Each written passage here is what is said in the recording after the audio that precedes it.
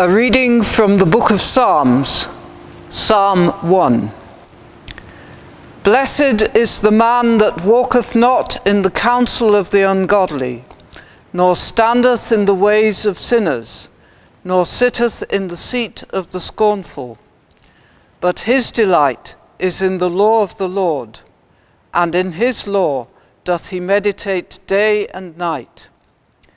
And he shall be like a tree planted by the rivers of water, that bringeth forth his fruit in his season.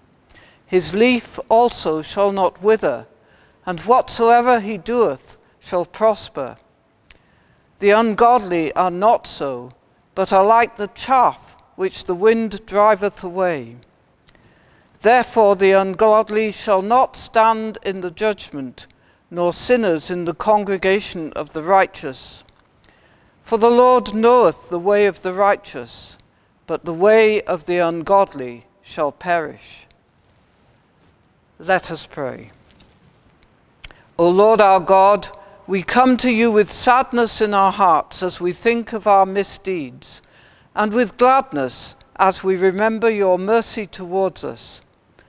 Accept us as we are, we pray, and guide us into the paths of righteousness.